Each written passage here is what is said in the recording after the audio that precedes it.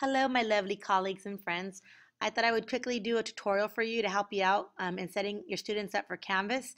The good news is most, if not all, your students should be on Canvas already.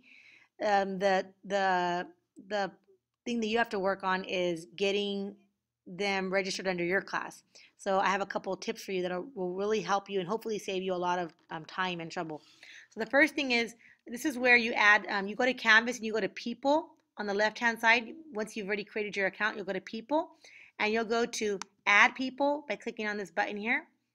Now, this is what makes Canvas, this is what makes it difficult because once you add people, um, Canvas requires that you type in the students' names and emails in a very specific format.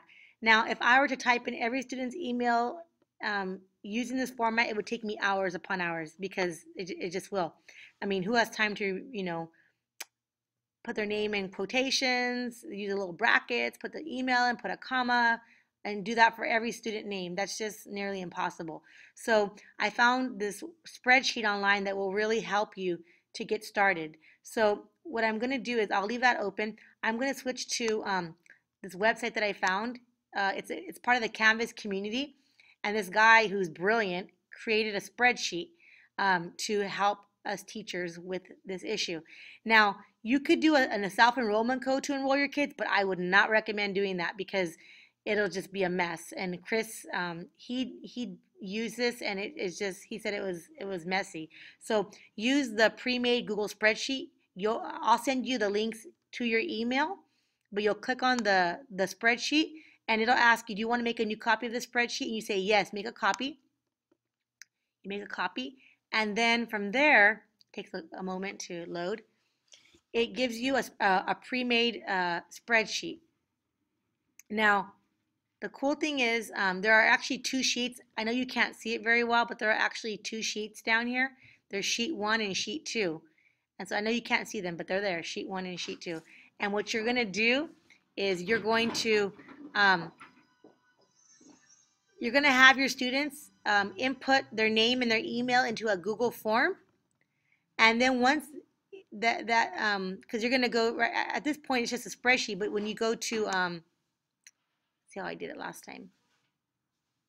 You'll go to, I can remember, see now I'm drawing a blank. When you're ready to, oh, I got it, okay. You have to go to form, and you'll go to live form. So your students, you'll email every single one of them this link to this Google form. They'll put in their first, last name, and their email address.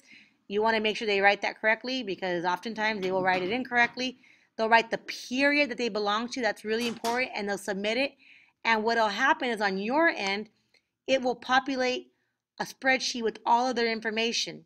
But the cool thing is, it'll have all their information plus the period that they belong to, and then you go to sheet 2, and it will put their names and their emails into the format that Canvas requires. So basically, I do it by period. So I'll have like all of period 1 who submitted their names and their class. I'll see all of the names on spreadsheet 1. But then when I go to spreadsheet 2, automatically all of their names with their email addresses will be populated using the format that Canvas requires. So what I'll do is once I have that, I'll go ahead and copy all of their names, and then I'll go to Canvas. If I can find it here. Here it is. And I'll just paste it. And boom. Now I can go to next. And I'm not going to add users because I don't want to, these are made up people, but basically you'll have all your students there. And by the way, you'll have to, I think I made a mistake right now. You need to, when you do that, you need to state what period they belong to and make sure they have a student role. You don't want to give them a teacher role. And then basically you'll wait for them to respond, and you'll wait for them to accept your invitation. And I can go ahead and do a tutorial for you to send to your students so that they know how to accept an invitation from Canvas. A lot of kids had a lot of issues with that. I don't know why, but well, I guess they're 8th graders, and sometimes they need a little bit more support, which is totally okay. So I'll send you a tutorial on how to do that as well. So that's basically it. I hope that helps you. And now from there, you'll have all their names, their IDs, and it'll tell you if they've accepted your invitation or not. I have one student who has not, and it says pending.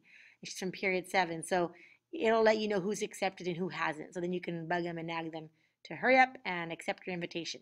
So I'll send you the link to that spreadsheet, and then I will send you the tutorial for your students so that they know how to accept the invitation from Canvas. All right, have a good day.